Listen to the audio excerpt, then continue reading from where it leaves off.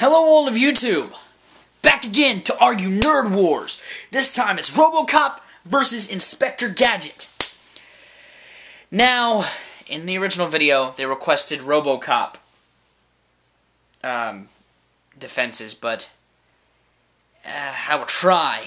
It's funny because before you guys wanted Robocop defenses, I was already going to try to defend Robocop because you guys were all, Inspector Gadget's going to win. Now, while I might actually agree with you, here's the things Robocop has going for him. He wasn't played by Matthew Broderick. Just saying. Those movies, He is a one-man driving force against crime. He's a more structured hero. I feel this fight actually should have been between Judge Dredd and Robocop. I'm just saying. I dig the Inspector Gadget Robocop vibe, but that seems like a more balanced fight to me. Robocop versus Judge Dredd. But again, Robocop, he's not always being chased by some dude with just a claw hand.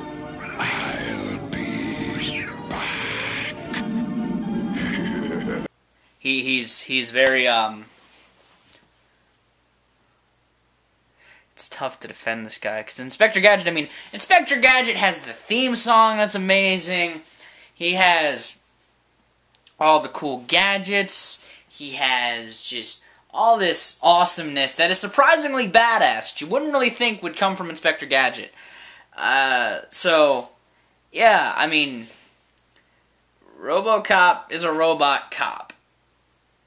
That's just, as a front, that sounds really lame in comparison, Inspector Gadget, he's got all these quirky little things.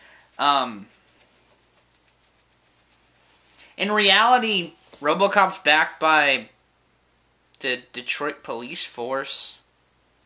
That's like it's not really an army. I don't know if that's a plus or not. Yeah, I can't think of anything. Sorry. Inspector Gadget's gonna win. I feel it was unfair. Judge Dredd would have been a better match against Robocop.